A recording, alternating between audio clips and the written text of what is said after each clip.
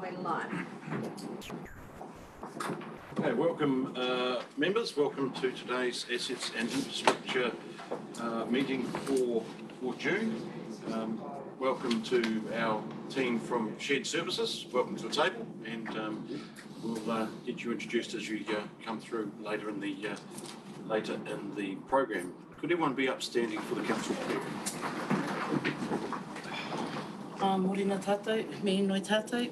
I hua ngā mano tēnei ngā me mō te kainihira o Rangitikai. Te wakahoki atu nei te reo waka moimati mō ngā manaakitanga e whiwhi nei mātou I roto I ngā mahi pai o tēnei rohe.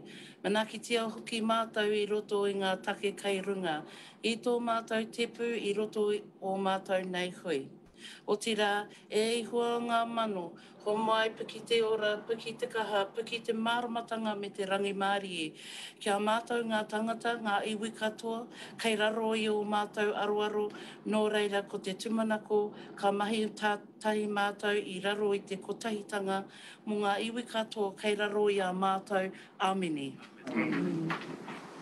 Thank you, Councillor Akawa. We have no apologies, have been notified at this stage, nothing for lateness either. No public forum on today's agenda. Conflict of interest, members, we're all well aware. Please raise your hand and bring it to the Chair's attention should you feel that you may have a conflict throughout the agenda today. Confirmation order of business, it is as tabled in today's agenda. There is no alterations to the order of business. Moving on to confirmation of the minutes from the previous Assets and Infrastructure Committee meeting held on Thursday the 14th of April. Go through by page, starting with page 8.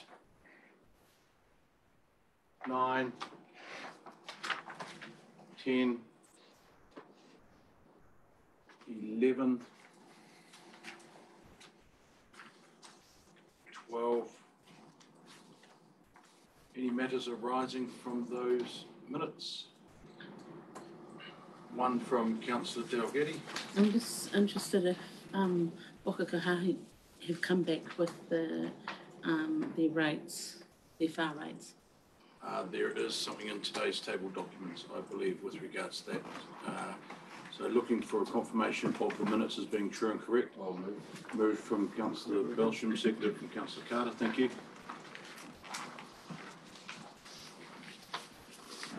Moving on to item 7 on today's agenda, follow-up actions from previous meetings. Listed there, 1 through to 10. Rather than going through them individually, does any member require further comment or information regarding the list of follow-up actions? And if so, please indicate which number you're speaking to. Your Worship, comment from you.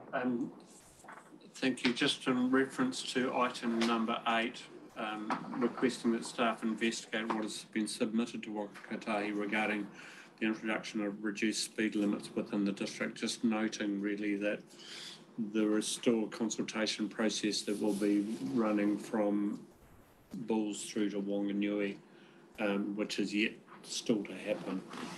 So it will be ongoing for quite some time. Thank you. Councillor Belton. Yeah, item 3, I'm just wondering if we have any update, any progress in regards to item 3, the barriers. Should we go back to the running team right here? Yep. Yeah, I'm sorry, item. So page 14. Oh, it's mobility. It's the mobility scooters. I can reply to that. Yeah, Mr. Chair, if that's Mr. acceptable. I've had a discussion with the riding team with regards to your request. So what they're going to do is identify all the places where we have those barriers up. They'll do a quick assessment to see if they're wide enough or if we need to do any work, and then that'll come back to us in a nice structured format to say this is what needs to be done. Yeah, okay, thank you. Yes. Do you know when it's going to be done? It will be done by the next ANI meeting. Councillor Belsham, you happy with that follow-up to your question? Yeah, if there's a report that will come back to the next day in our meeting, so when we talk, that's 2 months away. Is that right? Yep. Okay. That's fine. You happy with that? Councillor Duncan? I have a question around item 9. I'm just wondering how much I should know about this when the work is going to start on the 13th of June. We're not going to be updated until the next asset and infrastructure meeting, and if there are queries within the community about how this is going, and I just wonder if the Northern Waters should be brought up to speed with that a bit sooner than the next meeting, particularly. Item 9, I would imagine that it is the... Yeah, so what happens is they install electronics on the network, lots of them. They then have a look at all the data that comes back, and then they produce their reports. So I think it'll probably take 2 months for that work to be completed and for us to make sense out of the data anyway. If we have any information before the next one, I'll send you an email, but I reckon 2 months is probably realistic. This is an existing water meter on private. It's on the whole network. The entire network. So what we want to figure out is how does the water move on the network? Are there losses on the network? How they perform? Councillor Duncan, does that answer your question? Yes, it does. Yes, You're it steering does. in the right direction? Clarifies it. Thank you. Thank you. Your Worship. These aren't intrusive meters, are they? They're strapped, electronic meters strapped or attached to the outside of lines rather than valves and things, isn't it? Well, actually, what they do, funny enough, they tend to use valves that are underground on the network, because the valve has a handy metal that they can attach them to, and they sit and listen. And what they do is they collect all this data and all that listening, and then they download all of them to kind of understand how things are moving. Yeah. So we're on the same page Yeah, here. so no one knows. Yeah, it's electronic rather than intrusive. I understand. So that would be when would you expect that information to come back to? The physical work, because we're doing all our towns, I reckon probably 4 weeks for the physical work, and then the download and the making sense of the data probably another 2 or 3 weeks. So I think we could bring something back to the next. Again, possibly at the next assets and infrastructure meeting, we could have we'd certainly get an update as to where you're at on this line item. Yeah, I'm very enthusiastic about this work. I think it's going to enrich our knowledge of what's going on in the networks. See, Peter. I don't mind waiting for councillors. Well, is it relevant to this? Yes, it is. My minor comment is I'd be happy to take an undertaking based on councillors' question for us to provide some media, not media, but comms on our website around this initiative, so that people are aware of what we're doing. Yep, that would be good. Is the committee happy with that as a recommendation? You happy with that, Councillor Belsham, before I take your question? Yeah, we can sort this. Yeah. Okay. Councillor Belsham. Yes, a question on item 10 on the updates. We had a commitment there, date of the end of May 22 to remediate those issues, and I still see they are there. Now I understand and appreciate the impact on the roading team that is currently happening with weather events and what have you, but can we have an update on that, please, and just when that work is likely to take place to remediate those issues there? Where would that comment, response to that question come from, Anna? I'd like to invite John to reply to that if possible, or Phil. This is Edward Street. Sorry, no, this is Calico Line intersection, so the issues with the gradient there not as important, I think, as the road markings there and the confusion in road markings. The road markings have been painted out black and then shifted over again. But at night time, when it's raining, it looks like there's about 50 different lanes when you're driving up through there, and it needs some urgent remedial work done. And yeah, I with that date that was in this follow-up actions, I expected that even if the road markings had been dealt with, that would have been high on the priority list. Sorry, through the chair. I'm sorry, I'm not dealing with that issue. I could go and chase it up and try and get back to you that for this meeting, or otherwise I'd have to give a date for the next meeting. Yes. Hamish. Yeah, thank you, Well- Mr. Chair. Thank you. Can I suggest, clearly there's some piece of work that needs to be done with some urgency. So we've been undertaking to get that done, and then any sort of follow-up reporting can come through. I'm not sure what the process will be for updating outside of the meeting cycle, but from a safety point of view, I think we can action that fairly quickly. Thank you. The road marking is the concern. The gradient side of it was a comment about who gives the final inspection about the way that work was done, and we've got a whole change of gradient that doesn't meet, you know, it's like hitting a clutter bar when we go through that intersection. That was a comment. Whether that gets remediated or whether it's certainly pointed out to the contractor that this is below the standards that we would normally accept. But the road marking thing is the critical thing that needs dealing with. You are quite correct, Councillor Belsham, and this matter has been before us in other areas in town where we've changed lanes, and whether or not the old paint needs to be ground off or a better quality of paint is used to make sure that these lines are painted out, because Councillor Belsham is quite correct, driving there particularly at night, you've got no idea where the actual lanes are. So I think it would be good if some sort of action could come back from Mr. Waugh and his team, possibly through to Mr. Bernardi, to get an update. But I would agree with you that I do believe it is a safety issue and it should be addressed with some urgency. So would you be happy with that, Councillor Bill? Yeah, happy to see it. Thank you. Thank you. Councillor Carter. Just on Sorry. that, the only way you're going to fix that, if you try and water blast it, it'll make it worse, because the marks will still be there. You're going to have to seal the whole area and then repaint. Yeah, thank you, John, and welcome to the table. We have had this issue before, when we did do some other markings in the town a couple of years ago. Same issue arose and the matter was dealt with. I don't know how it was dealt with, but it was, whether it was repainted with better paint or a darker colour, but I'm not sure how it was dealt with, but the matter was addressed for exactly the same reasons at an intersection just down the road. You have to seal it. I'm not sure what was done, but if we can get a report back to us would be helpful. Mr. Carter. Through you, Mr. Chair, to the roading team, thank you for dealing or attending to item 6, which is the beams past the golf course. And the other one that I have is 11. What is happening with the Ewood Street resealing, curbing?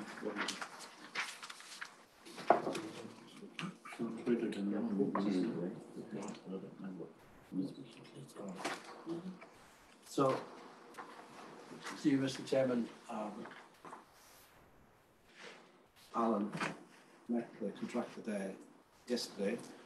But we don't know what the outcome of that was, but I've told them to fix it.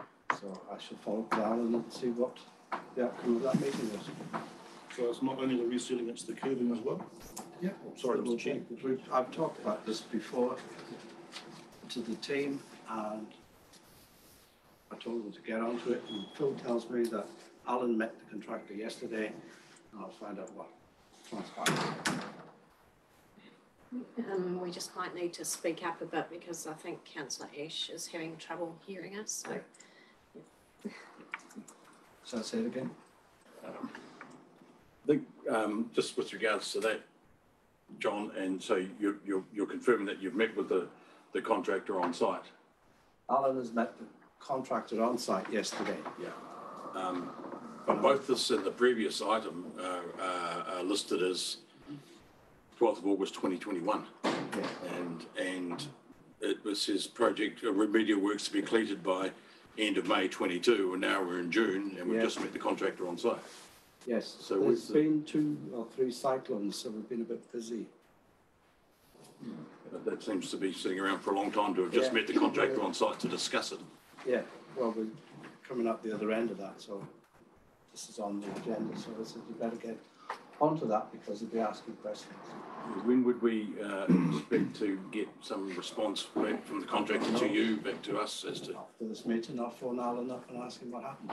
That would be appreciated, and then we could then get something from you back to, again, via Arno or our team to respond to that. Is that the best way to go? That's correct. Thank you. Chair, sorry, see, you can chair if you wish. Thank you. I do note from what you've said that we've made a commitment in this document, which was generated a week ago, that the works will be complete by the end of May. I think it's incumbent on me and my team to ensure that these updates are accurate. So it would be reasonable for elected members to expect that it's completed by the end of May, irrespective of the busyness of the team, because this is what we've pledged in our document. So I respect we've misled the elected members on this one, and we'll seek to improve our communications on this one to make sure we put realistic dates in. Thank you. Your Worship, question from you? Yeah, I'm not sure that we have been misled, because I'm just trying to find there was a line in one of the reports to say that Edward Street would be done at the contractor's expense. So obviously the meeting had occurred, but I can't quickly find it where I read it. Maybe it's in full council. I also recall a comment of similar nature, which was questioned, I believe, by Councillor Carter at a previous meeting as to whose expense this would be for the remediation work. So yeah, there is a couple of questions bouncing around there as to where this is actually sitting and where it actually is. I certainly recall a similar comment. Yeah, so I'm not sure that you have been at fault. Anyway, we'll find it when it find it. I think it's in council. Councillor Carter, you've raised the question on that. Are you happy that that's where we're going? That we're seeking some further feedback and updates as to exactly where this project's at, and I guess who's paying would be good to get some confirmation on that one as well. Thank you. Again, Hamish, you've got an undertaking for that to feed back to us. Thank you. Chair. Yep. Now, are there any other matters arising to the current follow-ups that are before us?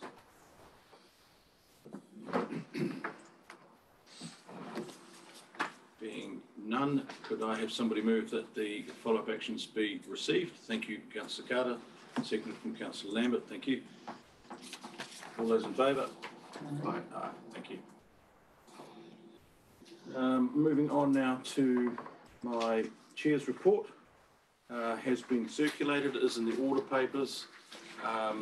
Nothing much really there to discuss at this stage, as the matters that I refer to are later in today's agenda. So unless anyone has any particular questions regarding that, I'll defer any further discussion on that till later in the agenda with the items that we have listed and with the our roading team present today.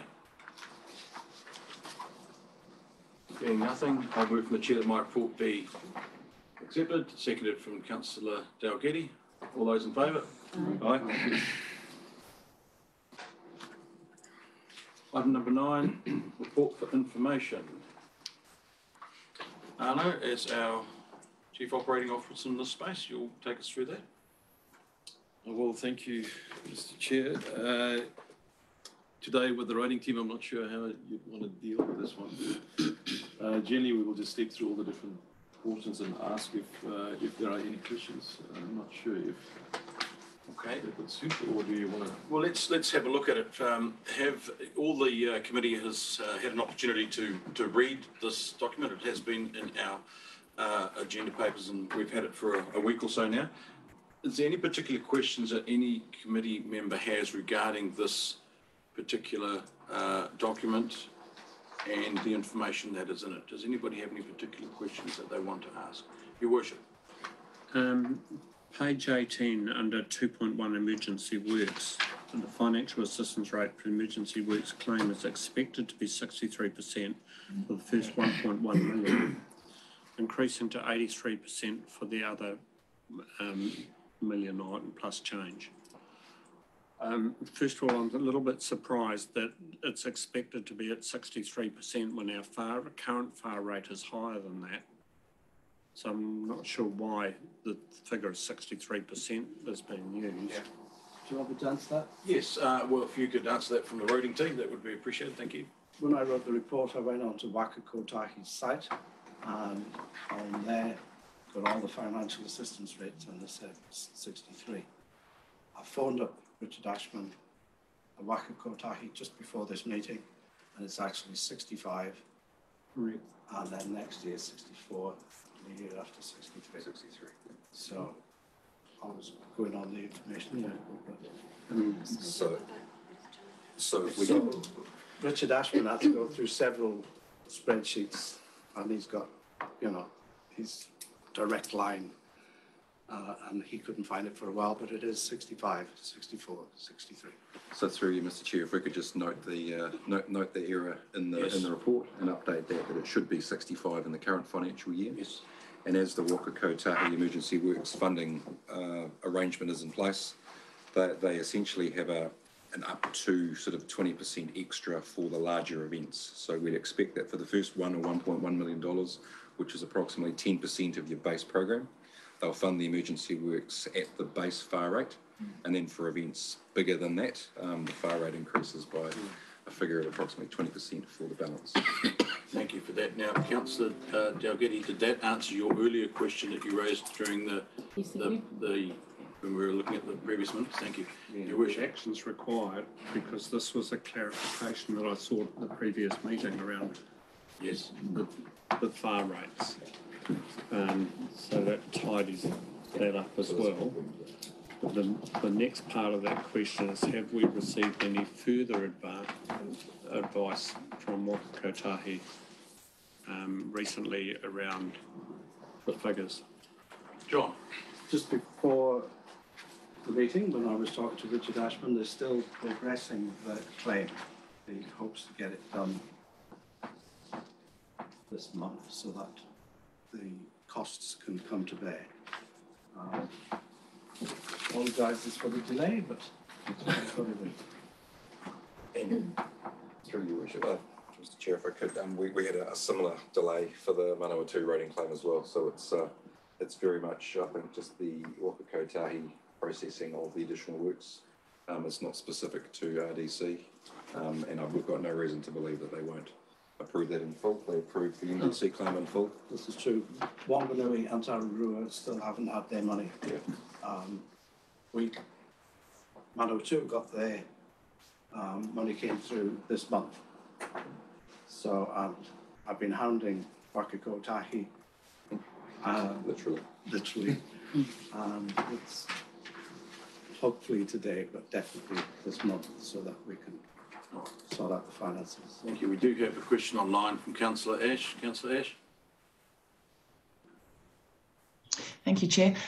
Sorry, it wasn't in regards to what we've just been discussing. It was an item further down the report. Is that okay now? Just before we jump into that, Councillor Duncan has her hand up as well. Sure. I'll just check and see if her question relates directly to the matter we're discussing at the moment. Councillor Duncan? Yes, just a matter of asking for clarification, because in that case, does that then meet the, for the first $1,100,000 increasing to, does that then go up to 85% as of the 20%? That's correct, yes. Thank you. Thank you for that question. And just before we go back to Councillor Ash's question for another matter, what action do we need to put in place here to make sure that this report is corrected with this number? Is it just get noted that there is because the report's obviously incorrect? We'll note it in the We'll note it in the minutes as a correction. That's correct. Thank you. Sorry, Councillor Ash, happy to take your question now. No worries. Now, this is in regards to the Road to Zero. Now, this isn't entirely an RDC issue, and it was something I wanted to raise before this meeting, so apologies that I didn't raise it prior, but I would love to see RDC actually work with Waka Kotahi to lower the speed in the Mangaweka township, which is getting progressively dangerous for people trying to cross the road or cars coming in or out. It's quite a busy little township now with a cafe there, all the gas stations and electric stations. And it's still a 70k area. Having said that, vehicles don't necessarily drop down to 70. They're quite often still going through there at 90 and 100. But you've got the school across the road and the play centre that families are trying to get across the road. And I've been approached by a number of locals there asking how we can go about requesting that the the speed limit is reduced. So just wanting to put that in there under the Road to Zero, possibly as an agenda item for next month, or maybe this is just a conversation that our team can speak with Waka Kotahi. But I think it's yeah, it would be definitely appreciated by the locals in Mangaweka. Thank you, Councillor Ash. Mr. Jones perhaps can give us some advice as to how we may be able to advocate that, or what the process might be. Well, John? with it being a state highway, it doesn't fall under that Road to Zero because that's for the district. But I can relay your concerns to Dan Tate at Waka Kotahi, the safety man, and tell him what the situation is and ask him if they've got any plans. Yeah, and I think probably the key point there is we can certainly advocate, but it is not a Rangitikei District Council road, and therefore our ability to influence or change that is limited by the Waka Kotahi agenda in terms of their speed zone management through that area. So. Okay, thank you. Councillor Ash, further question with regards to that, or? Yes, please. Is there anything that I can help with? Is there any information that you'd like from me that might help with the advocating to Waka Kotahi? Yeah.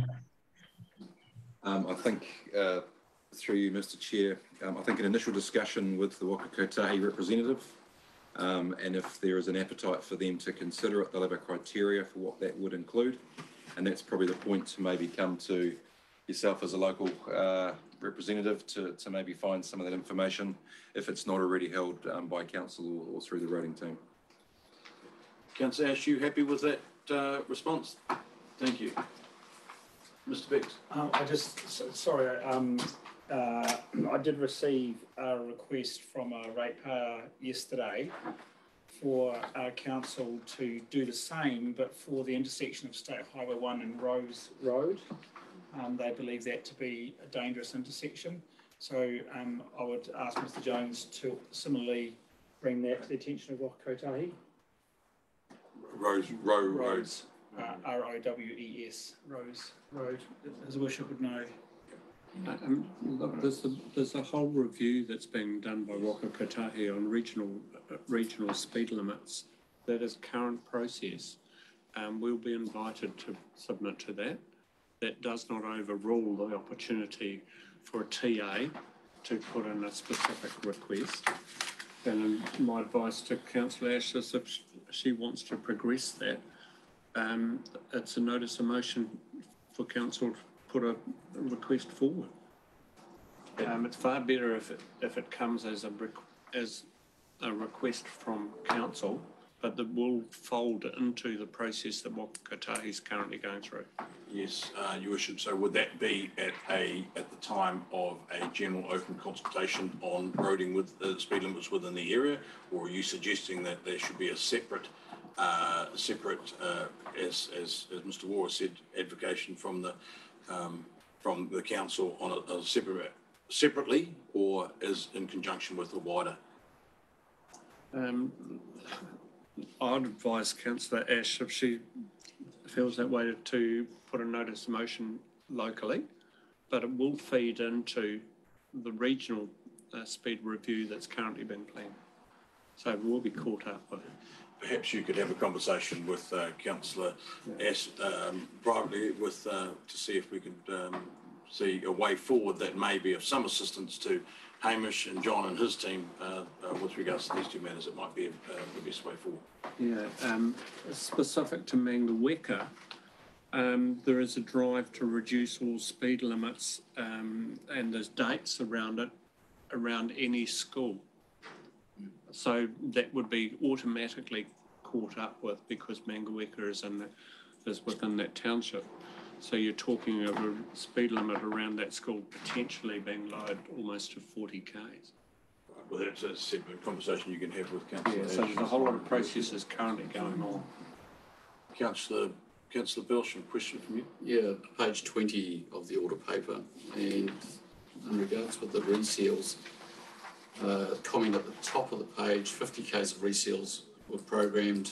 The actual length sealed was 45 k's, so it's left sufficient budget to resurface or surface Main Street, Station Road and Matai Street intersection with hot mix.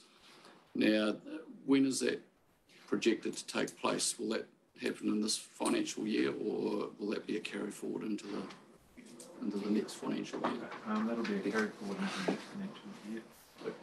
But we were looking at Hereford Street as a replacement. Or that's showing some signs of early cracking, and if we catch it now, that'll be the least cost option. So that may come out of the program, this one here. Flip-flop. Right. Swap. Okay. So timeframes, so if we're changing that around, what are we talking timeframes? Still talking this financial year. Okay. All right. Thank you. Next 2 weeks. Yeah. It's today, John. Your Worship, a question from you? Yeah, just before I ask the question, are we live streaming? Yes. Yeah. In terms of road improvements, by my reckoning from page 21, we're facing $3.3 million carry forward on operational costs of roading. So if that is the case, according to those figures, there are a couple of things that arise out of that.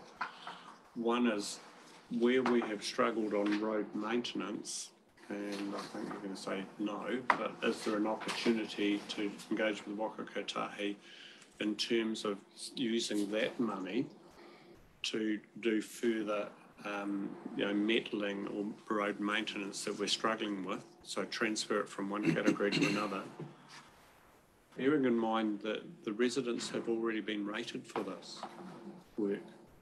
So CapEx work, they're not rated until the following year, but operational they are. So there's 3.3 million of operational funding there. Thank you for that question. Mr. Jones, you're on the floor again, I can see. Do we have that degree of flexibility No, we within do it? not.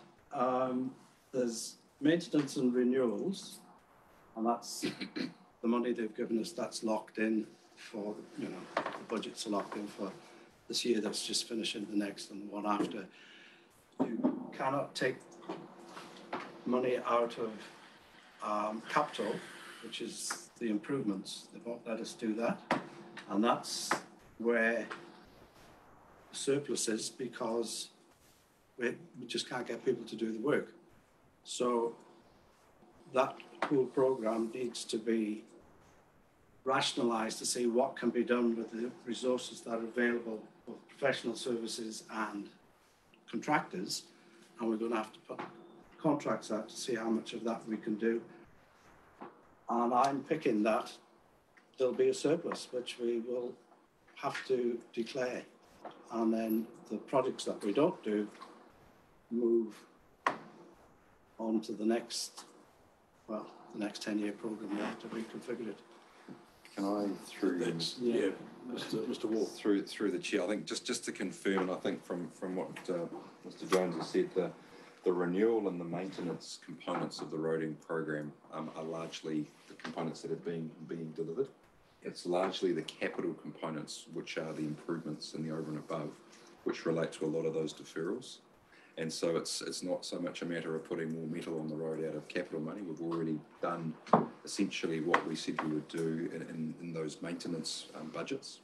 And then it comes down to the Waka Kotahi process around the budget allocation for the various codes. And I guess the numbers don't quite align, but you've got as you say, about a $3.3 million deferral combined with a $2.6 million emergency works, which effectively has supplanted a lot of that resource and capacity, which is a big contributing factor to a lot of the delays of getting things done.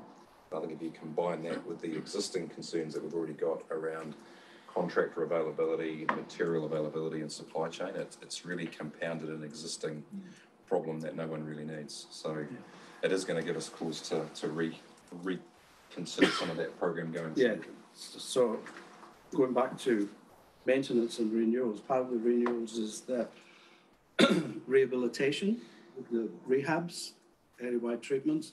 None of them have come to pass this year. So we had a meeting with the contractor last week.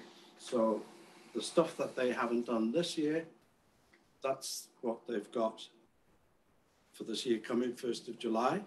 And then the programme for 22-23, I've commissioned WSP to write a contract for the entire second year rehabs and put that out to tender and get another resource in to catch up on the rehabs. So that is and then once we've caught up year 1 and 2, then we'll be looking at year 3 to see how we can deliver that. We might have a fighting chance on year 3, maybe. Yeah, well, we'll have a bit more run at it, but yes, it was very disappointing that the contractor was unable to deliver any of the rehabs for this year. Okay, and subsequent question. Yeah, this raises a number of issues. For instance, Hamish, you're telling me that it's capital works, and John, you're talking about maintenance and renewals, which must be operational, surely. No, I'm talking about two different things. The rehabs are in maintenance and renewals. That all these budgets are locked in. They won't let us change them. I'm just saying for the under expenditure in the renewals, which is the rehabilitation sites, not the improvements, that money will be carried forward. Higgins will do the ones that they didn't do this year, and then the ones that are for the second year are going out to tender so that we can get additional resources to catch up. The other part of it is the improvement program, which is low cost, low risk, and they're all separate projects. And they haven't moved along either. So I'm going to have to look at that program and rationalise it. And that one will more than likely be underspent as well. I guess the question here is a rating one. So if it is CapEx works that are being deferred or carried forward, does that get added to 3.3 million to our budget later? I think this is probably a conversation we need clarification on, maybe during the day or ahead of council. Not quite sure where you're going with that one, Your Worship. But if you want to defer this question, because I have a question from Councillor Gordon over here. But if you want to seek some clarification, that then I think I'll talk this through with staff later. Yeah, possibly. So I get an understanding of this. Okay. Were you happy to leave that there, or you have further comment to that, Hamish? Yes and yes, if I may. With the Waka Kotahi funding program, they work in a 3-year block, as we know. So from a deferral and a carry forward point of view, from Waka Kotahi's perspective, there's no problem as such carrying money from year 1 to year 2 or year 2 to year 3. They have a hard end at the end of the 3-yearly cycle because that's their budget period closed off. So that there is a level of flexibility from year to year, not within the different work categories as Mr. Jones has outlined. But it's essentially what we're trying to achieve is the local share lining up with the Waka Kotahi component to be able to deliver as much of this as we can. And this year has just been a very, very challenging year. So the overall work program, we're still committed to try and do as much as we can, but I think we're realistic that some of those capital projects may not be able to be delivered, largely because there's just simply not the contracting resources out there to do it. I mean, I totally accept that. That's no problem to me at all in terms of the relationship with the funder. My question is around how it affects our budgets in terms of its CapEx work. Should it be included to our CapEx schedule to be carried forward, which then alters our depreciation schedules and other things as per later. And I think that question can possibly be best taken up with our finance teams here and through the chief executive to see if we can nut out what impact that may have that you believe. So I think that's best to do it that way, and then we can come back to the committee or to subsequent. Okay, I'll just take. Just before I go to Dave Toombs, I'll just take a question from Councillor Gordon, who's had his hand up. 2 separate questions, Chair. First is about the capacity of our roading contractor. I'd like to ask the staff, do they have confidence that the contractor is able to carry out the contract as it sits? Because it seems that there's an awful lot of stuff not being done. Through you, Mr. Chair. I guess that's a very relevant point, Councillor Gordon. And as Mr. Jones has outlined, we are looking at shifting a component of this year's rehab work into next year, and effectively taking next year's program and looking to tender that. And I guess that is a reflection of the capacity of our existing road maintenance contractor, but also the wider market.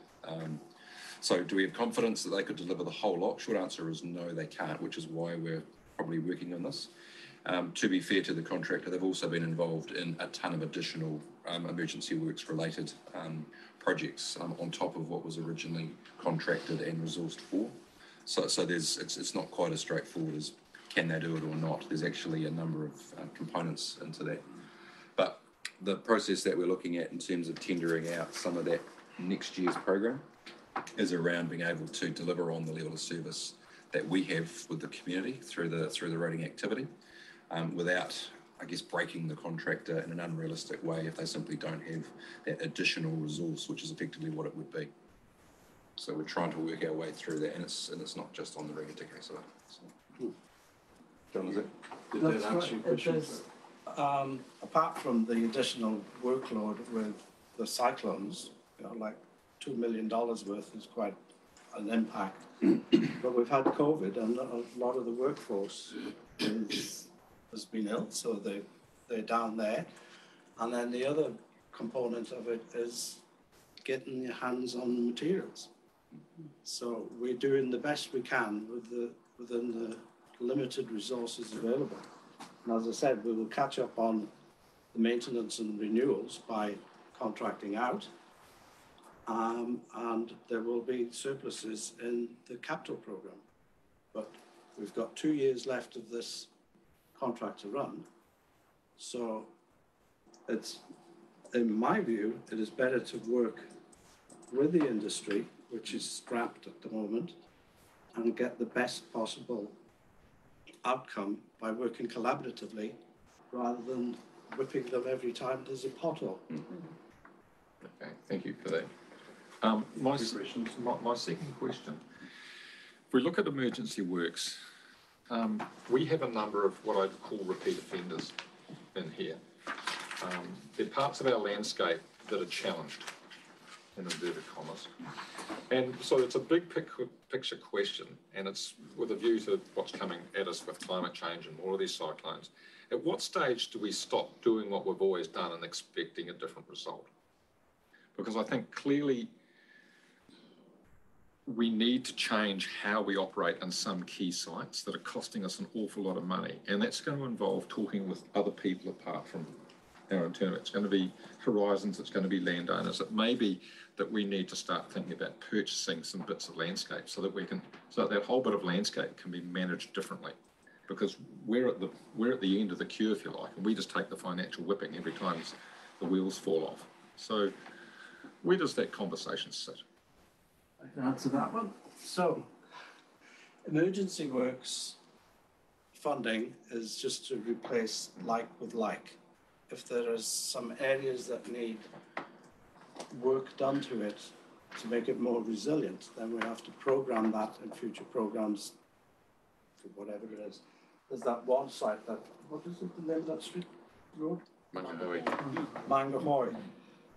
That's one in that needs to be looked at, but the problem there is it's a drainage issue. Everybody is saying that's not my problem, so I've told our guys to go and clear the drain and so it doesn't happen again, and charge it to the emergency works, or we'll just sit there pointing fingers at each other and it will happen again and again and again. So we're just going to fix it. But, broadly speaking, look, we need to start looking at resilience projects going forward. So where there's areas that have problems, then we have to put them in the program and seek resilience funding from Wakakotai. But emergency works is pretty limited to put it back the way you found it. And if I could say through, yes, Mr. Chair, I mean, we have through the roading program tried as best we can in terms of things like roadside drainage maintenance over the last several sort of annual cycles to try and do the best we can with the budgets available to increase the resilience of the existing roading network.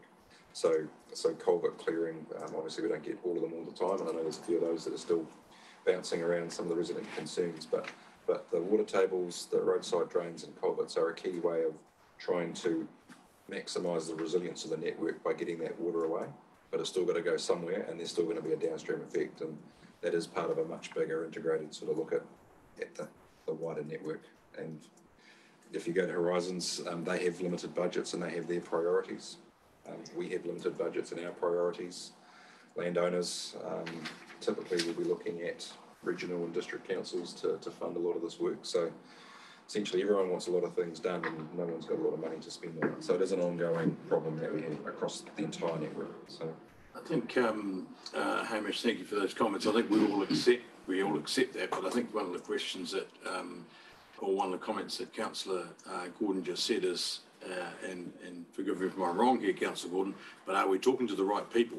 You know, are we just assuming that your team and your contractors are going to the right spots? You know, there's some good conversations that can be had with some local people in the areas that may actually lead us to those problem spots that are not being addressed. So are we missing some local knowledge here, and how do we capture that? Because we, as you just said, there's a few culverts that we've possibly missed somewhere along the line, and we accept that everyone's busy and we've got limited budgets, but how do we actually have better conversations to make sure that the resources and things are in the right spot?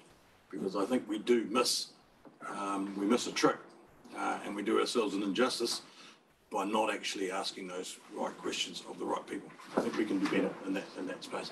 But Councillor Gordon, Councillor Dalgety had a... Look, I've sort of thrown it out there as the thinking piece, and I think it's a bigger conversation than just the roading team. Yeah. It's a landscape issue in parts of our network, and it's got to involve more people than just the contractor or the roading team chasing a culvert. But I'll leave it there. I don't want to hog the floor, but I think we need to think about it in a big picture sense. Okay, thank you. Councillor Dalgety. I'm just wanting to understand, we've got a comment here, block drains to be cleared in farmers' paddock. So where is that line of what's our responsibility and what is the farmer's responsibility? And further to that, what if some farmer goes ahead and does something that impacts our road, and where does that responsibility lie? Or what happens in that situation? So, as I just mentioned with what's the name of the road again? Mangahoy. The farmer should clear their own drains out. But then the farmer will say, oh, it's not my responsibility, it should be Horizons. And then Horizons say, no, it's not one of the drains that we maintain, and it can go round and round in circles. So in this instance, we're going to clean the drain rather than have the thing flood one more time, because to repeat the same actions and expect a different result is the definition of madness. So we're just going to bite the bullet and do that.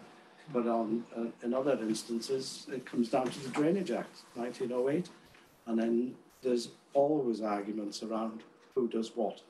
And who pays for what. And who pays for what, because nobody likes spending their own money. Chief Executive has comment related to this question. Yeah, I think just to support what John has said, on this particular example, I have spoken with the farmer. The farmer has spoken with Horizons, exactly as John said. Horizons said this is not a drain that is supported by Horizons. I met with him, the farmer, with our regional manager for Waka Kotahi, and the regional manager for Waka Kotahi expressed surprise that we hadn't gone to him to seek funding from him to repair the damages to our road, given it was a known blockage in his property. So I think what John has suggested is an overly generous approach to addressing the problem, but nonetheless it will address the problem. To get the fix, yeah.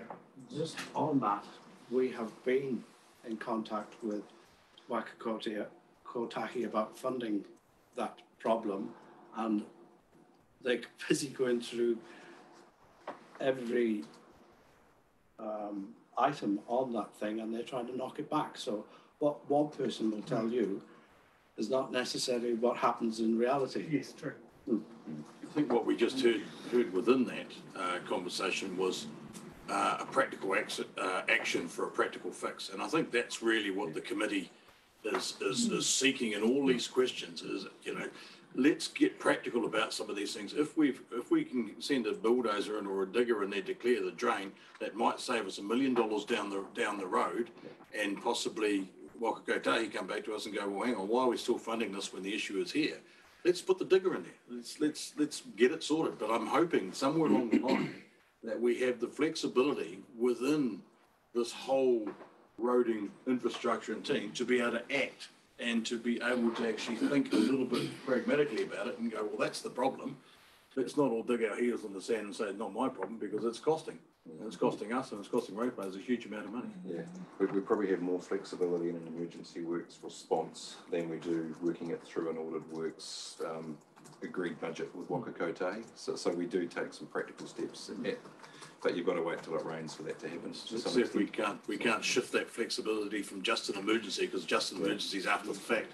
We're trying to get before the fact. Exactly right. Your Worship. When you talk about local knowledge, we have somebody, the county engineer who built this road. I took him over this network. On this section of road, he stopped me and he said, you're going to have ongoing issues with this. He said, when we built this road, we could not find a bottom to it. So he said, this section of road is actually built, the substructure is a series of logs. Literally said it's a swamp, and we just laid logs beside each other all the way across it. He said, they're not treated. He said, they're all going to rot out. And he said, fundamentally, that section of road, that's the issue. And I would imagine it's not the only one across the district. It was interesting, that was the one section on a day that I spent with him that he said, you've got a problem. Okay, I think we've probably fleshed out about as much of that as what we're going to be able to achieve around here. But apart from to perhaps sum up on that, if we can just be proactive in how we're structuring and come back to us. Mr. Toombs had his hand up. I see his hand is down now, but that has, whether or not he's still got a question related to your question on the rates. Dave? Yeah, thank you. Hopefully my connectivity will hold in, but if I drop out, I'll turn the video off. Just in direct response to one of the mayor's comments about depreciation, I just wanted to point out that the draft annual plan has next year's depreciation being 5% lower than what was in the long-term plan for year 2. So many of these items that the mayor was talking about have been recognised in the draft annual plan. So I just want to point that out, that we are aware of that and adjusting budgets accordingly. The question to me, Mr. Toombs, should that 3.3 be added to our carryover figure, or are you not concerned about it? Oh, no, certainly concerned. There is recognition in the carry forwards. If the work's to be carried forward from this year to next year, then yes, it will be carried forward. Yes. Okay, thank you. Thank you, Dave. Now we've sort of bounced around a whole lot of things there, which are sort of further in the report. So we possibly have got a wee bit ahead of ourselves. But if we could just get ourselves back onto track after that quite robust discussion with regards to roading. Was there any other particular matters in the report that we're looking at here that any particular council has highlighted or circled for discussion? It's going through the list of carry forwards and deferrals from there, and is there any other further items in particular? Councillor Dalgety. On page 25, Road to Zero, I'm just interested around this active signage, and just want to think about Hunterville School. They, as a school, put their own active signage up. So I just want, if this is, like new technology, swifter and better, them to be considered, because we have an issue with a lot of logging trucks going past that school. Yeah. Is that an action, Hamish or John, that we can have added into this process, or do we not have, again, that flexibility to do that as a request at this point? This Road to Zero programme is put together by Waka Kotahi, and they said these are the ones that you will do. So we can bring that one up in the next. Is that right, Alan? Yeah, John, I think Hunterville is due in year 3 for a revisit of the signage. Awesome. Okay. So it's in the next one. So it is, yeah. It's in the block. So these, yeah, they dictate to us which ones we do. Okay. Thank you. Okay. Does that answer your question? Unfortunately, they've said you can have that one. Okay. Thank you for that response. Thank you, Ella. Other matters arising from this report? Councillor Belsham. At page 26, the unsubsidised construction, and there's comment there around the Cobbercane Ave Memorial Hall Playground car park. Referred to 22-23, there's in the comments though, there's a draft geometric design and it's complete. So does that mean the actual works will take place in the next financial year? So we are carrying out the repaving or sealing of that piece of road? The construction's split over 2 years, years 2 and 3. So yes, there should be some construction next year. So that was construction starting next year. Yeah. On that. Okay. So this coming financial year, 22-23, construction work will start taking place down there at Cobbercane Ave. Yes. That has been a question that's been raised a number of times. So it's just to have some confirmation the design has been done and the actual physical works would start next financial year. Right, thank you. Does that answer your question, Councillor Bisman? Okay. Further questions of this report, Councillor Dalgety? I've just got some questions around the Higgins Zero Harm report. Page for that, I beg your pardon, page 27. Thank you. Just interested that over 10 months there's been no near misses reported, and I struggle with the reality of that. And I see there's no lag, there has been no lag indicators ever. And also I see there's a positive drug and alcohol test, and I'd be interested to know what happens in that situation. That would be a question possibly through Hamish or John, but whether or not you have that answer, it's directly from Higgins's reporting. It's a Higgins report, so the lag indicators are accidents, so it's really good if you don't have any. The positive reinforcement, if they've been is it the drug and alcohol you got? Yeah, the tests. The tests. And the one down, a positive. So that will be Higgins's policy. They may give them a second chance and give them some assistance, or they might give them don't come Monday. So, but that will be Higgins's own process. And subsequent to that, there was a question also there from Councillor Dalgety with regards to the near miss close call being nothing reported to people from July to April, which is a little unusual. And I think probably, I think that's probably just a question for us back to Higgins. Yeah. It does, you're quite right, Councillor, it does look unusual, and I would certainly expect to see more near miss reporting across the board, as we do internally here. So let us follow that one up directly with the Higgins contract management team. Okay, thank you. Councillor Dalgety, you're happy with that response from Hamish? Thank you. Councillor Duncan. Just quickly, 2.6 on page 27. I've had a lot of feedback from the locals around Mangaweka Bridge, being able to use it, the opening of it, and the Po and the Pawhenua. and it's all been very positive, and they're looking forward to it being completely completed, but they are very appreciative of it being open and being able to use it. Thank you, Councillor Duncan. Thank you for those comments. I think Hamish and Tim would appreciate having it open too. It has been it's been a many years in the making. So the opening day, here to see it finally come to fruition ahead of time was a great milestone for this council, our neighbouring council, MDC, and I think for all parties involved. So yeah, it's been. Thank you. Thank you, Councillor Dalgety. Yes, thank you. Great to see it open. I do agree with someone's sentiments on the day that if we were being asked to build this now, would we have actually got it? So I think that's, congratulations to your team on making it happen.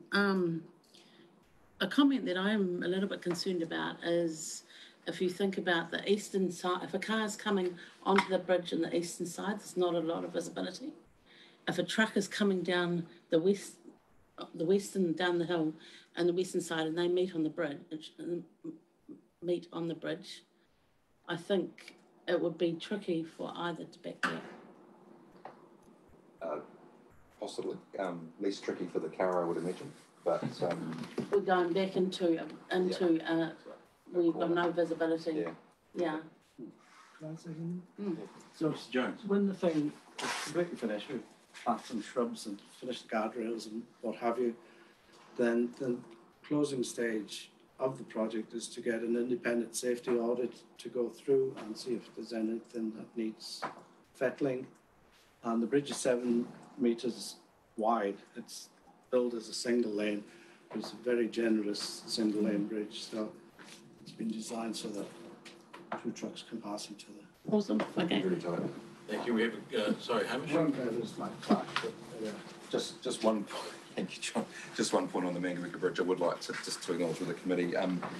Mr. Jones has essentially project managed that very closely with the contractor and external consultants from day one, and a lot of the credit for the administration and actually delivery of that project. I know John's fairly reserved in these sorts of things, but personally can take a lot of credit for bringing that together on behalf of the teams. So I just want to acknowledge that. Thank you very much. Thank you. Thank you, Hamish. We have a question online from Councillor Ash. Thank you, Chair. Yes, I've had a couple of questions come to me from some Mangaweka locals in regards to the western side of the bridge, with the width of the bridge and acknowledging that it can take significantly heavier vehicles than previously. Has the road on that western side, has there been work that's been required to ensure that it's going to be suitable for these larger vehicles coming across the bridge? And if there is work that's required to be done to strengthen that, does that come under the shared cost of the bridge, or is this something that we would be looking at further down the line as picking up as RDC, solely as RDC, or is this not even an issue that needs to be considered? Thank you. It's actually not an issue at all. The bridge was designed to take the heaviest loads that are travelling New Zealand, and the geometry of the approaches is being designed to take truck and trailers of all dimensions. So it has been designed to current standards and is fit for purpose. And it's worth noting that in future years, any maintenance on either the western or the eastern side of the bridge would fall to the council where it falls. So yes. So equally as any maintenance on the west hand side would be an RDC road maintenance issue. Any maintenance on the eastern side would be an MDC cost. So thank you for the clarity around that. That was certainly one of Councillor Ash's question. Thank you, Hamish. Your Worship.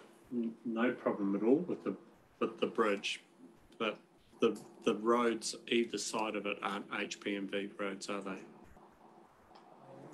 Yes, they are. Are they? HPMV only relates to the structure itself.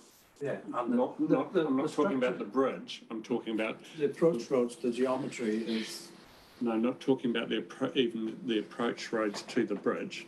I'm talking about the wider network. wider So once they network, yes. cross the bridge, they are then moving onto roads that the heaviest vehicles in New Zealand can't use. That's right. So that's a legacy issue. Yeah. So that section there is really good, and the rest not so good.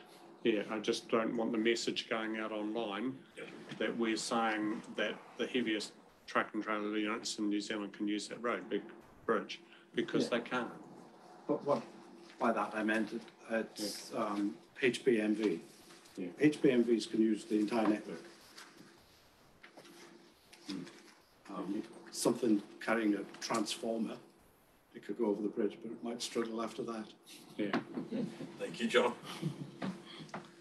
Coming back to the report, further items with regarding to that, we'd had the item from Councillor Dalgety with regards to the health and safety report, and that was on page 27, a couple of questions there around Mangaweka Bridge. Further items through this report. Councillors have any notes or anything? Councillor Carter. There's no, I was unable to find any notification regarding the riser main to the Bulls Reservoir or the pump station part of it. There's no costings in here. Is that been dealt with, or is it hidden in there somewhere? Through you, Mr. Chair. As far as I can see, the Pauka pump station is in there. The rising main to Bulls is done as part of the current contract that's running. So it's included in the Martin to Bulls centralisation. Page 29. Yeah. So it's all in there. I might just also, while I've got the opportunity to speak, just mention that the purple colour on the utilities budgets or the utilities projects is projects that have been carried over that Councillor Belsham requested last time. It's just an easy way to identify them. So to answer your question, the information is actually in the report. Thank you. Clarified for you, Councillor Carter. Thank you. Further questions of the report, and thank you for the comment around the purple. Councillor Duncan. Thank you. I have a question around where I would find the information or how the information might come to me regarding what measures we're taking to regarding the water, the too much water problem we have in Taihape. So when we get the water, water events and the water's coming into our reticulation and we're not able to cope with it because it either comes in too fast and there's too much. And there was a comment. You're talking about treated water. Yeah, the treated water, sorry. So we had to save water because we had too much water that was not able to be processed, is my understanding. And there was a comment that we were looking at valves to address the situation. I just wonder whether that would come into this sort of report or where I would find that information. Arno. Yeah, I can reply to that. Those are day-to-day operational things that come and go. Right. I don't think it's possible to really report on those things in a structured way like this. Just on the topic, it's two different things. There is valves being installed on the inlet line to reduce the inflow to comply with the consents. Mm-hmm. The secondary portion of the discussion is the rainfall interferes with the raw water quality, makes it difficult to treat. And Hamish's team has had a real tough time over the last 6 weeks or so to try and achieve the kind of levels that we need. What we do also request is for the Taipi community to just take note of how they use water at the moment, to be sure that they conserve as much as they can, to allow the team to catch up, and that will allow us then to make operational changes to the plant to improve the situation. But we can only do that once the reservoir's full. And I guess across the board, it just highlights it's the raw water source. Because we see it on many different things. It's where a raw water source comes in, our ability to treat that raw water source, and when that is changing, it puts pressure on multiple different parts of our infrastructure. Councillor Gordon. Supplementary to Councillor Duncan's question, is the strict water notice or restriction of use, has that come about because our plant is becoming less able to cope with the raw water quality, or that the standards of treated water have lifted, or some other problem. Because, you know, I'll note that raw water has been taken out of the Hautapu River for over 100 years. We seem to be getting a lot more conserve water notices now, and yet our environment hasn't changed that much. In fact, we're probably getting less rainfall events than more. Good question. Hamish, Anna, do you guys want to tag team that one? Yeah, I'll kick off on that one. Thank you, Mr. Chair. Angus, it's the former. It's the treatment plant itself and its ability to treat the incoming raw water at a rate fast enough to replenish the reservoir and provide for the demands of the Taihape community. The drinking water standards, there are changes coming, but that's not in place yet.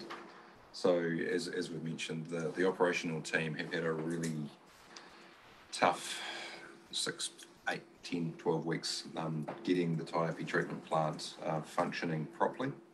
Part of it too is they just haven't been able to get the water reservoir to a level where they can implement some of the other changes they need to make, because the uses, they're basically just keeping up with the demand.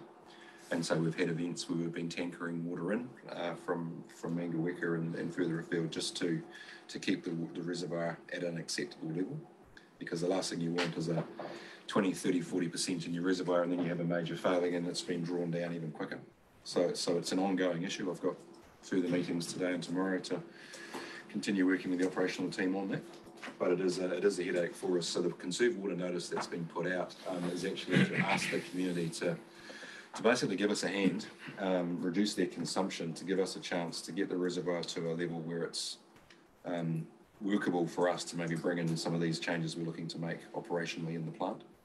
So it is a headache at the moment that we're battling with. So we've got very little redundancy in that system. Well, the redundancy... And it's just luck that we haven't been here previously. Good luck, good management. But the current NTUs coming in and the level of treatment and the quality of the water coming out, it's taking a lot longer to produce the water. One thing it's worth stressing is that the quality of the water that's being produced is still 100% compliant with the drinking water standards. So we're not producing substandard or lower quality water. It's just the plant's ability to produce it fast enough. That's the problem, and that's a headache. So. Is there, and I know that from our comms team, we've got some information about that. Does that need to be perhaps re-looked at and refreshed if there's the urgency that you're speaking of? Hamish, is our comms out around this strong enough, or do we need to refresh that better?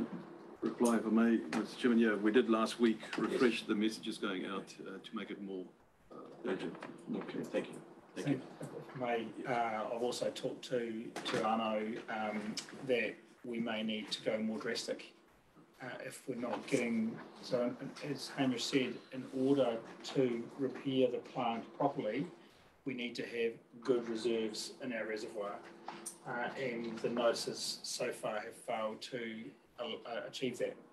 So I've asked Arno to look at what the next steps might be, which might be a little more challenging, which I don't know what they might be, but if we can't be in a situation indefinitely. No, I think that's good. But just if you do in conversations with Hamish and our shared services partners and yourself and Arno, if you feel that you are stepping into that space, could I just suggest that our northern councillors are advised of that as quickly as possible, to give them a heads up that what your next steps may be. I think it would be important to engage with them so they can be forewarned for the community, just as would be good if we could just make sure that it was locked in as to take place. Your Worship. 2 questions from me. The first one relates to the Hautapu. As you proceed north out of Taihape, not far from, I believe, where our intake is, there's been a fair amount of bulldozer work done along the edges of the river, fence lining and so on. would that be a contributing cause? Literally to the soil coming into that. I can reply to that, Mr. Chairman, if I may. I took a drive out there Tuesday, had a look at it all the way upstream from the inlet to State Highway, and there's no earthworks upstream of the inlet. Okay, so obviously the inlet too. So inlet's clear then. Yeah, so it's. I want to thank His Worship for the heads up, but it's clear and it seems good. Yeah, thanks. And if I could too, I mean, whether there is earthworks or it's just a heavy rain event, the turbidity of the water is the key thing, and so the treatment plant should be able to deal with higher levels of turbidity. Okay. Typically, what we would do when running a water treatment plant, having a full reservoir, which is what you always try to achieve, or very nearly full. When you do get a heavy rainfall event or some sort of disturbance upstream and the quality of that raw water is really low, so high turbidity, you would literally shut the plant down, let it flush through, and then start production again. But you can't do that if your reservoir's only 20, 30, 40% full. So that's part of the challenge we're trying to balance. Yeah. Thank you for clarifying matters around that. Obviously, it's a concern to council, but also obviously to our northern district ratepayers. Yeah. Councillor Dalgety? I'm just interested around the demand.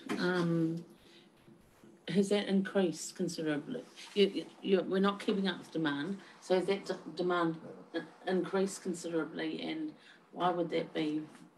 The demand hasn't increased as such. It's just the demand hasn't reduced. So despite the requests to conserve water and reduce demand, there's still the same amount of water that's going out the pipe, and it's just our ability to produce clean, compliant water and replace the reservoir, and we're basically just holding our own. Thank you. Thank you, Hamish. Your Worship, your question? The second question, bottom of page 29, thank you very much for the purple colouring. That really simplifies the job, but that raises an issue for me. If you take the last line of 29, the centralisation Martin Bulls project, we spent 1.2 out of $3.9 million required for that pipeline to go underground. But then the comment is pipeline is in construction and due to complete before the 30th of June. So presumably if it's completed before the 30th of June, it's no longer a carryover. I'm driving past, I can't see any way it's going to be completed. I can reply. Yeah, thank you, Anna. Yeah, so actually it's really the other way around. The available budget's 1.2 million, and so far we spent 3.8. Actually, that should be updated to where we are now, which is closer to 5 million. It's just when we wrote the report, that was the number. And what we've done with the blessing of council is we combined the 4.3 million above with the 1.2 to give us 6.5 to pay for their pipeline this year. The contractor is still required to finish the work by end of June, and the latest program update seems like they'll be about 2 weeks late. So middle of July, it'll all be done, pipe will be in the ground. So it still was a carry forward then? No, so that was a carry forward from the previous year. I see. So the purples are carry forwards from the previous year into this year. Yeah, so for this one, the work will be done. So the purple isn't a colouring to indicate what will be a carry forward from this year to next year. It's the previous year to this year. That's correct. Okay, now I understand. Councillor Bergstrom, you have a question? I had a question around that figure. Does that include the funding we've received from the Three Waters initiative? Yeah, that's correct. So that's where a chunk of that funding is coming from. Okay. Further questions of this report as we're discussing there, going through? Councillors have anything noted?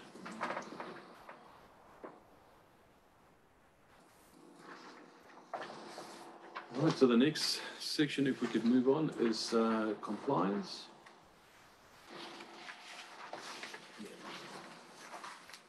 Looking at that, there's some well-known issues that we've got across the board. So, I don't think looking at this, and we know what some of the constraints are, and across the board, is there anything in particular in there that you'd like to make comment on with regards to the areas of non-compliance?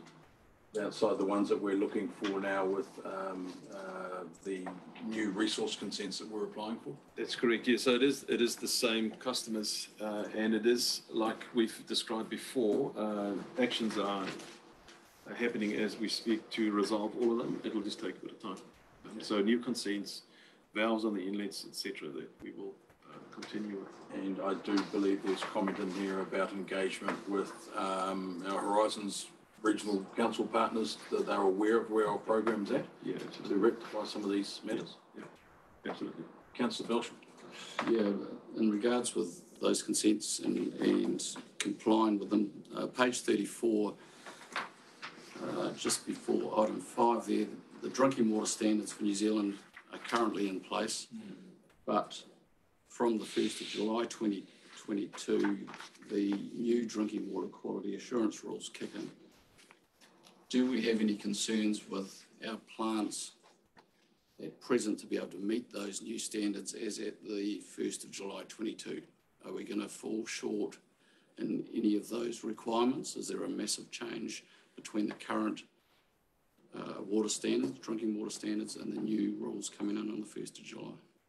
I can reply to that. So we have, MDC has got staff that have looked at all of this in a lot of detail, and I think we are confident that we will comply with the new guidelines. It is slightly different, but not vastly different.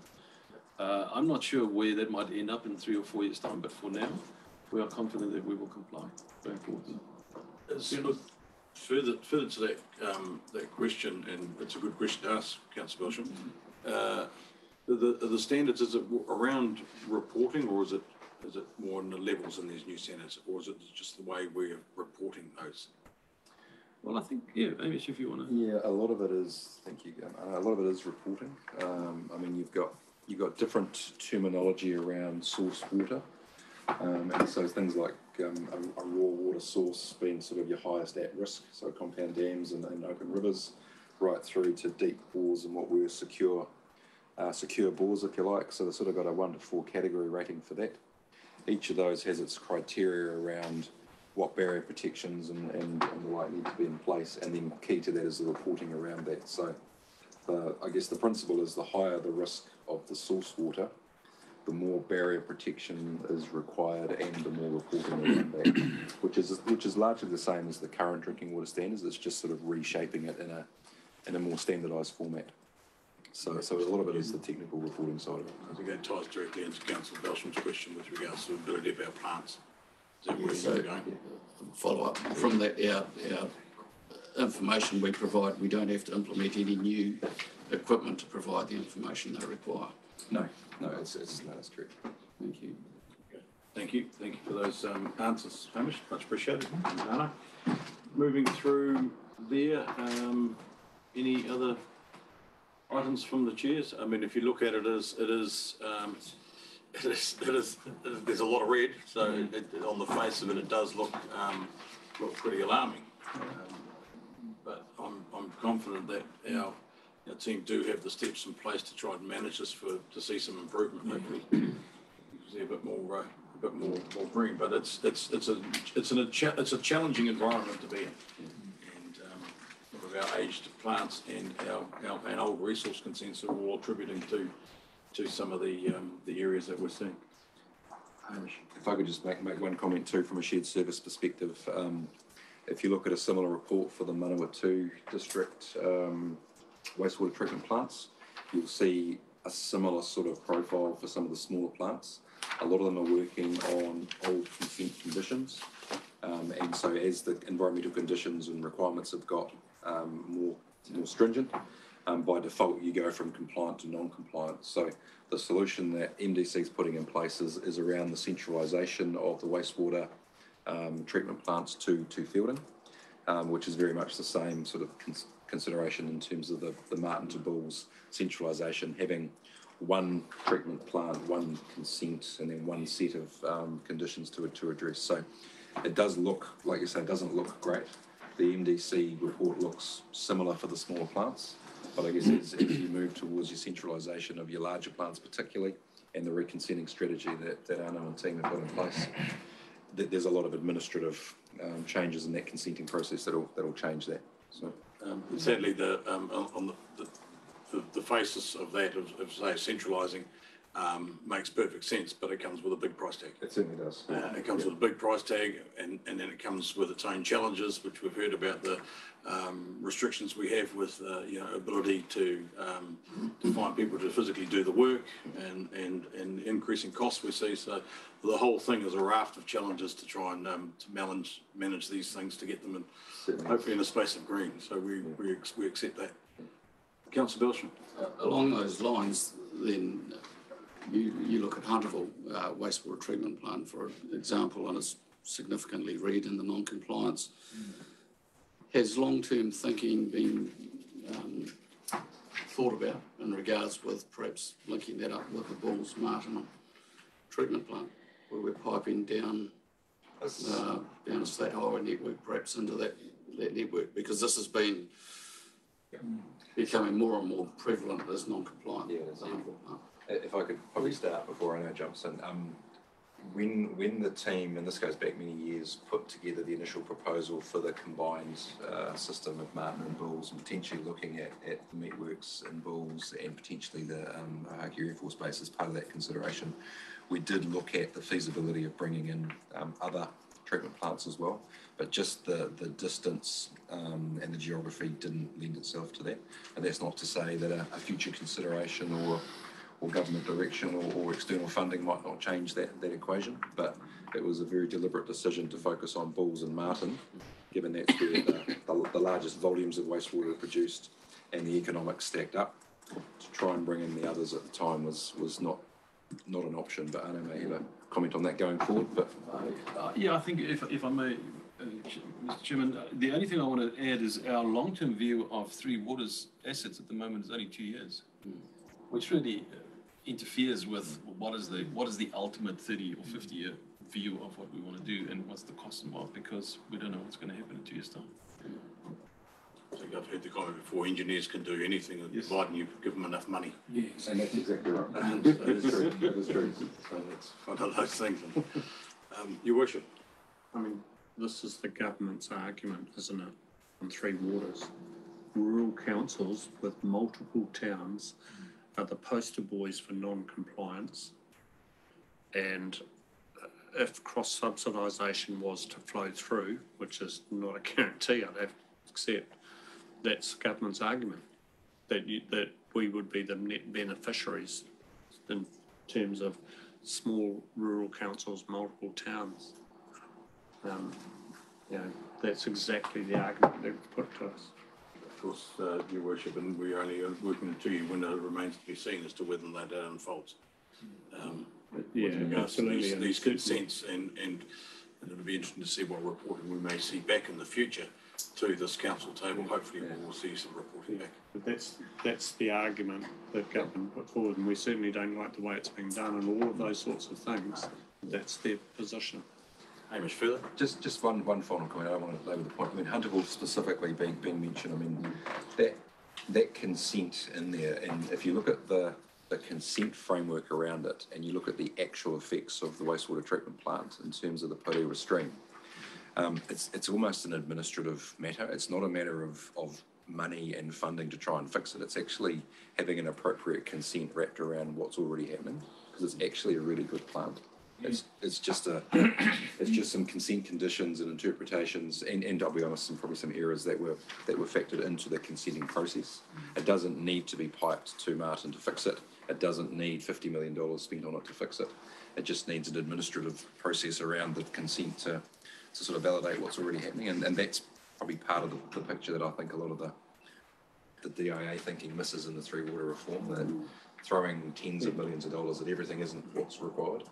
But that's a community discussion at this stage, and it involves local stakeholders, local iwi, and obviously the regional council with the freshwater management. So. Good comments. I've always been told that we actually, because that plant is there, we improve the stream. That's exactly how it is. Because the amount of water we feed back into it. Councillor Dalgety, comment, question? While we're labouring Hunterville,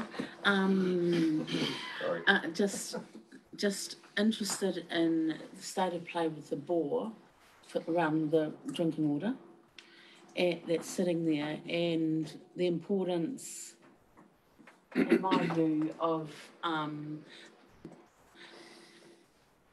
what is going to happen to Hunterville Rural Water with the Three Waters going ahead, and the need for the township to find its own water source. Multiple questions in there. Yes. Probably on the bore itself, I think the future of the scheme and separation of urban and rural, that's very much part of the Three Waters reform process. That Mary Andy may have a line in on that, but that's probably an hour in itself, potentially. Yeah, through you, Yes, Mr. Chair. There are 100-odd council-owned rural water schemes throughout New Zealand. There's about 75,000 privately owned schemes, but all of the council-owned schemes will pass to the new entity and then there is a process where the council-owned schemes, rural water that are straight stock water or water taken out of canals, etc. There'll be a reasonably speedy process as we understand it. It's yet to be put into law because these are only recommendations from the working group. We'll be able to exit the water entities. They'll still be responsible for potable water at households to comply with standards. However, the difficulty will be for us, the Hunterville one, because we would need to separate out absolutely. Otherwise, the entity would no way that they would let it be privatised in effect. And even then, there'd be a whole series of challenges because of its scale and the number of houses that would be drawing from it. That will be in the hard basket because of the mix of stock and urban supply. A lot more to come. Huge amount more to come. In that space, and again, more questions than answers. This is often the case in some of these bits and pieces. Moving on from that question and further into the report, are there any other questions in there? Sorry, Councillor Carter. Trying to get my head around the solid waste graphing. November, December, tonnage going to the landfill. Is that to do with the likes of Putarino being dumped in there at that time or not? No, through you, Mr. Chairman, no, that came later, let's say from February onwards. The patterns, I think, really were driven more by lockdowns and other things that were artificial in the previous year that we didn't see before. You can see that the pattern has stabilised now and it's back to normal levels. So we're not quite sure what's driven there, but it would have been 2 very strange years for solid waste collection. And further question, Councillor Carter? The next graph with the recycling, is it a concern that our recycling is dropping off? Through you, Mr. Chairman, it is a concern, but it's an international concern. Recycling and the recycling markets become quite challenging. I think Hamish would have a lot more information on that, but not as easy as it was even 3 years ago. Yeah, if I could, yeah, and if you look at the direct comparison between the higher volumes going to landfill and those lower diversion rates, that there was a period of largely COVID sort of lockdown and disruption there where material that had previously been recycled was being landfilled because that was the only place that it could go in terms of the operation of the sites. And there's probably a lag across a number of months in there. But Anna's quite right, the market for recyclables, probably going back about 4 or 5 years with the sort of the Chinese market and some of the foreign markets not accepting those recycled products, that reduced the availability of options for products to go to. So there's probably been a bit of a hiatus there. Some councils have sort of dropped down what they're actually collecting, so only taking plastics 1, 2 and 5s as opposed to the full 1 through 7. And so that affects on your diversion rates. There's a lot of drive, as you know now, from central government through the MFE in terms of that recycling push and what we can do. Some of the market has come back a little bit, but it's fairly lumpy in terms of the actual commodity value of your paper and your cardboard, so your fibre components, and your glass, your tins, your aluminiums, and your plastic grades in that. So there's a range of opportunities that are being worked on. Some regionally, and I know we're working on a few in Fielding, but I know around the country there's a bit of lumpiness with how much is collected, where it goes, and what it's actually worth. Yeah. Here we are trying to promote recycling and the fact of us doing it curbside. Is it viable, looking at the graphs as such? Observation I would make is, yes, part of it is the financial side, is it viable? The other part of it is, as a corporate leader or community steward, do we want to focus on landfill diversion and actually getting into a circular economy and providing and promoting recycling, recognising that may actually come at a slightly higher cost, or it may be a higher cost in the interim until such time as the downstream place for these recycling products is properly established and re-established. But if you're always looking for the cheapest option, I'm sure you'll find somebody with a hole in the ground who can fill it up with that. So recycling doesn't always mean cheapest. That's without a consent. Yes, you've got a comment regarding this? Really interesting discussion Tuesdays and with a whole lot of other mayors and so on around discussions around climate change, etc. And one of the parts of that discussion was we may well be mandated that we are responsible for curbside recycling. That's correct. There's a whole lot of targets in there, including, for instance, Palmerston North City was saying the figures that they've been given almost indicate to them that they may have to put in place carless days and stuff like that. There's an enormous number of stuff coming at us in terms of getting down to target levels. Certainly nothing that we can solve or fix it in this meeting here today. Absolutely not. But we have no doubt that some reports will be forthcoming in the future with some direction that we'll need to consider as to what we can and cannot do. And we need to be in the position to be able to argue from fact around a whole lot of this stuff. And it's not going to be pretty. Sorry, one further comment to that. If there's any interest, MDC's gone through a review of the waste management minimisation plan, picking up the government's direction, probably slightly ahead of, but very much in the same alignment there. We've gone through a consultation process. We had our deliberations last week, and next week we're looking at formally adopting that waste minimisation plan, which sets out a whole range of enhancements to our curbside offering and the way that we run our sort of wider resource recovery initiatives. So if there's any interest in that, it'll be adopted formally by Council next week, and it will sort of chart our course for the next 2 to 6 years, including putting level of service changes and funding into the next LTP. So, all right. Quick couple of questions before we move on this item. We're starting to push for time. Councillor Ash has her hand up online. Thank you. Through you, Chair. Wondering, because this obviously goes way further than just recycling, I'm wondering how much thought has gone into the Manawatu policies in regards to recycling other products. I know a number of councils around the country. Raglan's a great example of, all the building surplus,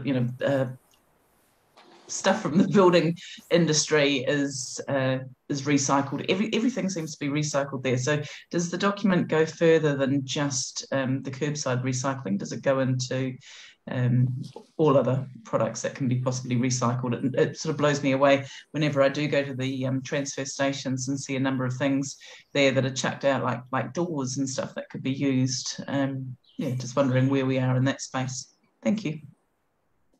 Hamish, can you answer that question? There's a lot of questions in there. No, I'm happy. I mean, it's slightly off topic for the RDC solid waste, but the waste minimisation plan, which RDC will also have as part of its process, MDC focused on the curbside offering and sort of talked about the other resource recovery initiatives that are potentially in play as well. So not part of the consultation, but we do have a private partnership in place with Central Environmental, which is a subsidiary company of Central Demolition, one of the larger demolition companies in the country.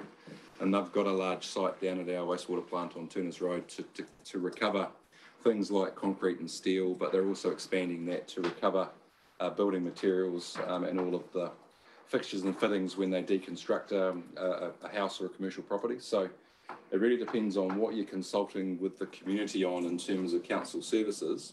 But then separately in that situation is what we're doing, I guess, working with private industry to support those landfill diversion and resource recovery initiatives. So it's probably a larger discussion offline from this particular meeting, which I'm happy to have, but there's a lot going on in that space, Councillor Ash. Okay, thank you for that. Are there any other questions regarding to this item? Being none, could I have somebody move that we receive the report? Thank you, Councillor Carter. Thank you, seconded Councillor Belsham. Now, the next item that we have on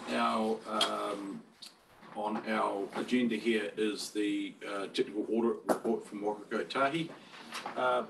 Just noting that a lot of our earlier conversations are probably built into some of what's here in this reporting, and again, mindful of time because we do have a big schedule on today with policy and planning following this meeting and to enable our meeting for this afternoon.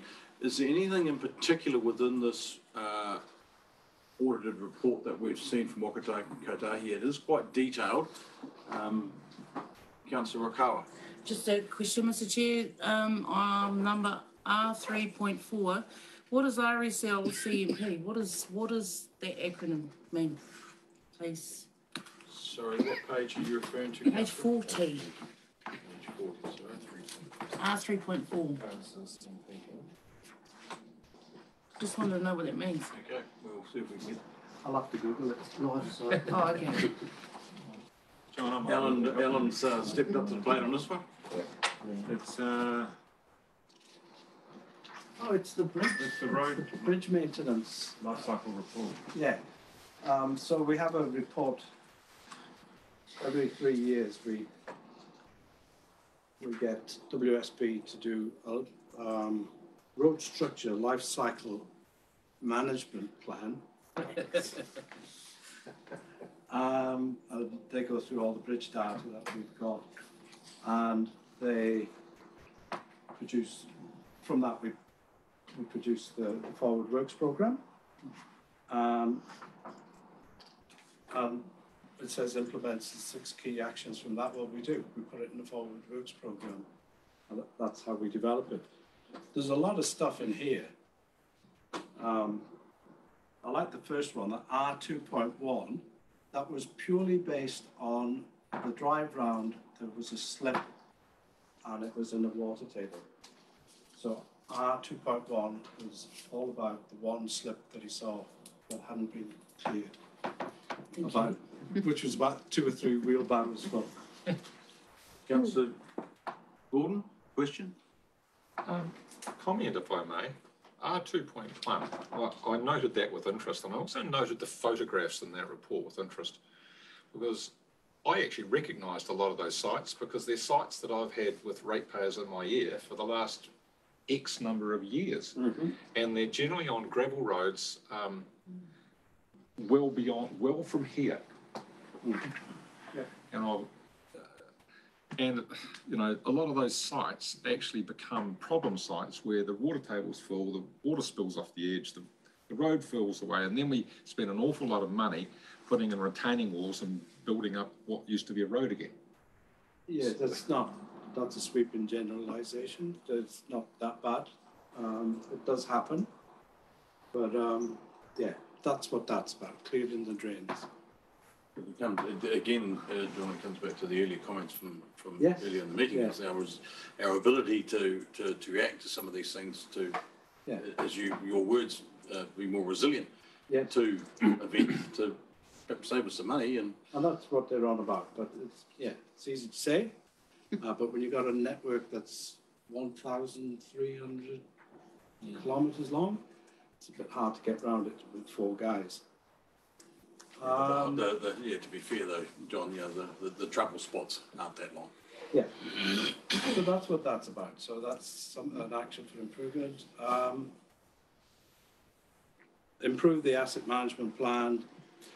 Now, there's a number of these which have come out of the government's Road to Zero push on safety. So you've got R3.2.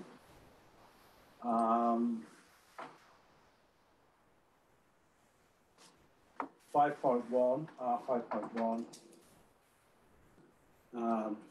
5.2 and 5.3 are all new things that they're focusing on, and it's all to do with safety. So it's stuff that we have to do. This will come out of Wellington.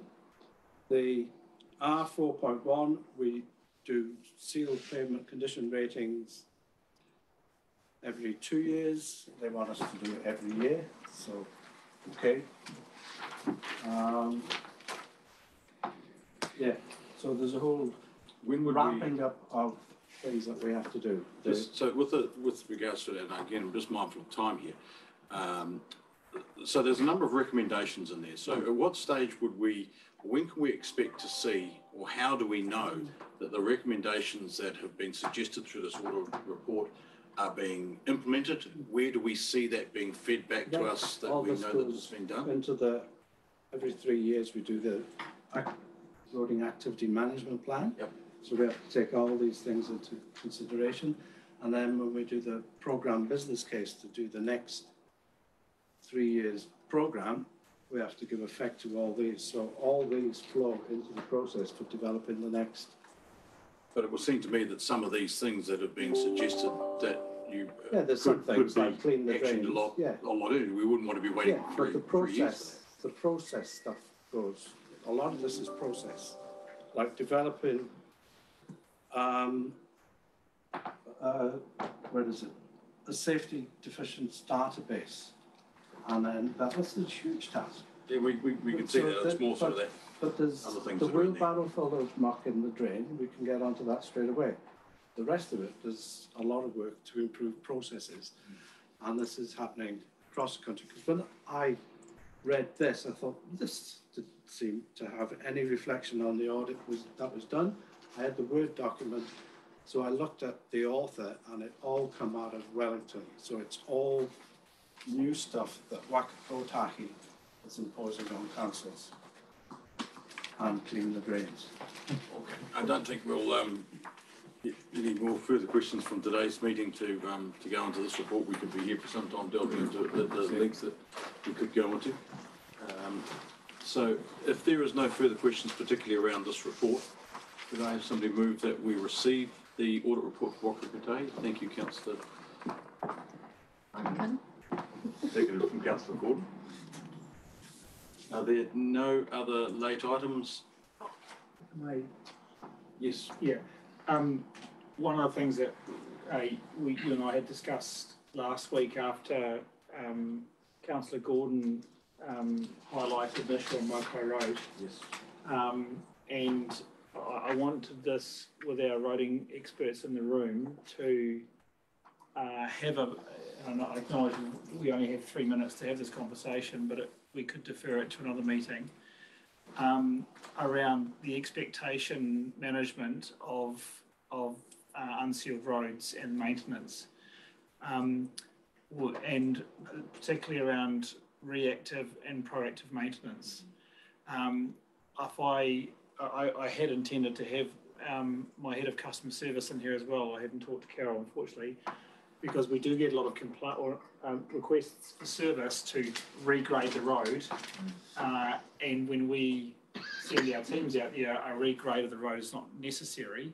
It's just that's what the person is requesting, and so I would like to have that conversation, because I do feel there's a mismatch, but also an opportunity for elected members to reset this, because if you wish for greater proactive maintenance, that is a setting that is within your request, but it will have an impact in terms of our rating position, because we'll need to employ more people. but trying to understand where you wish us to go on this is really important for me. And I've acknowledged I've taken 1 of the 3 minutes, Mr. Chair. Yeah, it is a bigger discussion I think we should be having to get a greater understanding, and it's in my chair's report, to get a greater understanding of for elected members in conjunction with Hamish and John and yourself, so we can get a greater understanding of what we can and what we can't do, and also how we can, if we maybe we can change the way we are doing it, as I said in my report, to put some resources and manpower and things into better spots if we're thinking about it a little bit more pragmatically and how we have that conversation. So I think we should be. Can I suggest, Mr. Chair, we move this to a workshop? Yes, absolutely was what I was going to suggest, that may be best if we could do that, and we would welcome Hamish and John and yourself to have a broad conversation. Just to let you know what's coming up, because we're coming to the end of this last 3-year period of the Higgins contract. What we have to do between now and Christmas is to write the procurement strategy, which is where we get your valuable input as to what type of contract you'd like to see. There's various models, so we've got a consultant who's going to be putting that together, but we could have a series of workshops and I can explain the various contracting models that you can have. And I want you to decide on the model, then from after Christmas, then we have to write that contract, and then you can put your levels of service in that contract going forward, but still be aware of the one network roading classification, and you can have anything you want as long as you pay for it. Kotaki will, for the road that's got 16 vehicles a day, will finance it at that level. If you want it better maintenance, it's unsubsidized. Thank you. Okay, thank you, John. I think that would be a good approach and a practical approach for the committee to take going forward to get that greater understanding, to see and to understand what our wishes are, and also that of our communities as well. So I think that's very important. If there are no further questions, I will call the meeting to a close. Thank you to Hamish, John, Phil and Alan over there. Thank you for joining us. Thank you for clarifying some of the questions that as a committee we had. We appreciate seeing you here. Thank you for the invitation. Appreciate your time. So thank you very much. If there are no further matters, I'll call the meeting closed to a close at 10:51 a.m. Thank you, everybody. Thank you for your attendance and thank you for your input and questions. Thank you.